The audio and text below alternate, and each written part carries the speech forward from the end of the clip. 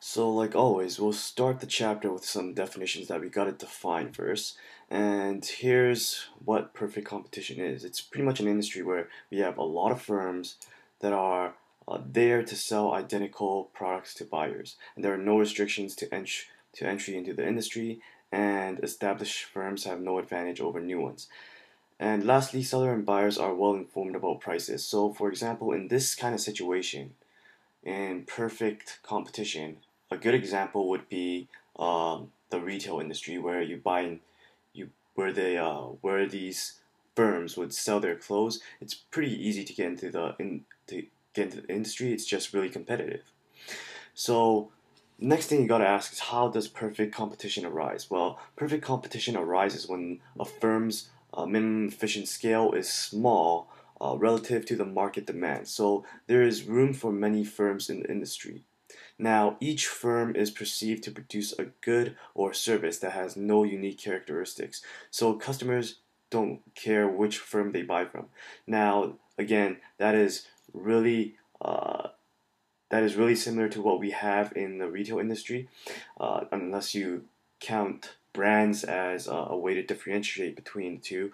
But when you're going to the mall to buy clothes, you pretty much just going there to buy clothes. The clothes are the same. It's something you wear, unless you care about brand, which we won't talk about. But each firm that sells clothes has no unique attributes. There's no clothes that are better than the other. So you don't really care which store you buy from. Now, definition on price takers. In perfect competition, each firm is a price taker.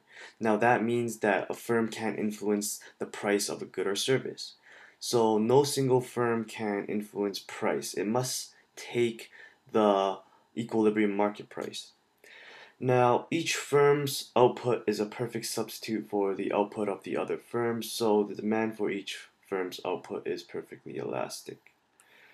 So, what are the goals of each firm? Well, the goal of each firm is to maximize economic profit, and that means having total revenue minus costs.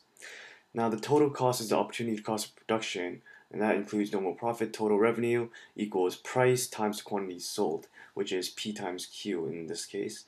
Marginal revenue is the change in total revenue resulting from a 1 unit increase in quantity sold. Now, we have some graphs that I want to look at, and this first graph really illustrates a firm's revenue concepts. So, this graph, all this graph shows is the market demand and market supply that determine the market price that the firm must take. So as you can see here, we have this supply curve and this demand curve. Now, the point at which they intersect will give us a market price. Now, this market price is pretty much the price that the firm must take. Now, for this firm is selling shoes. So, for each 9,000 shoes, the price that they're selling these shoes is $25 each. Oops.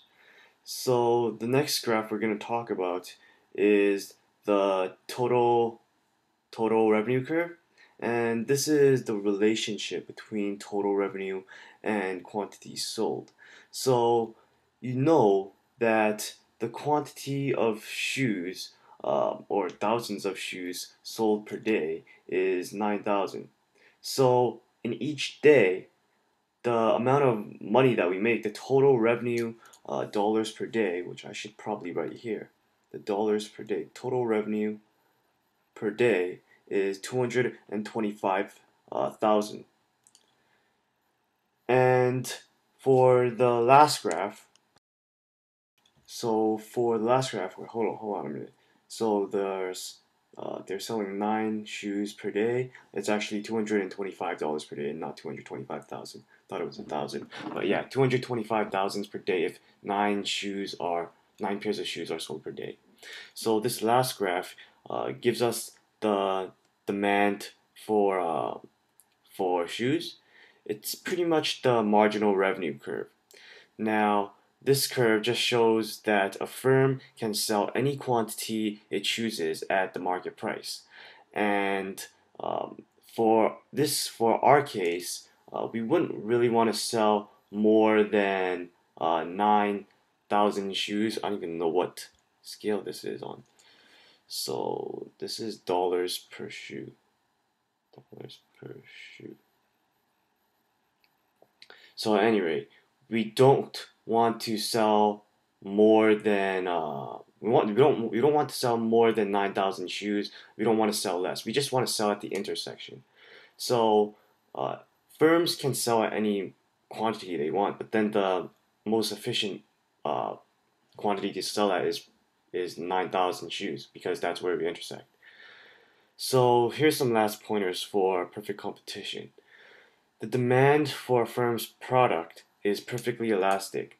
And we're talking about the firm here. So, in other words, one firm's shoes is a perfect substitute for another firm's shoes.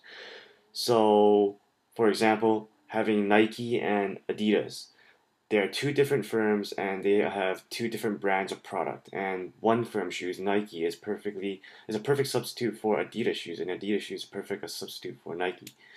Now, market demand is not perfectly elastic because shoes is a substitute for some other good. That is, in this case, when I'm saying that we can't really substitute shoes in the general terms because there's no good other substitute other than sandals, but I guess that's not really a really good substitute. Well, there's no example that perfectly shows us, there's no perfect example such as Nike and Adidas in terms of a more general category such as shoes. So the firm wants to make economic profit. However, it does face some limitations. So here's some things that they gotta decide. They gotta decide how to produce at minimum cost. They gotta decide how much to produce, the quantity, and they gotta decide whether to enter or exit a market. And we start by looking at a firm's output decision, and that is where I'll stop for this video. In the next video, we'll talk about this profit maximizing output. But for now, please rate, comment, and subscribe if you haven't already. And I'll see you guys in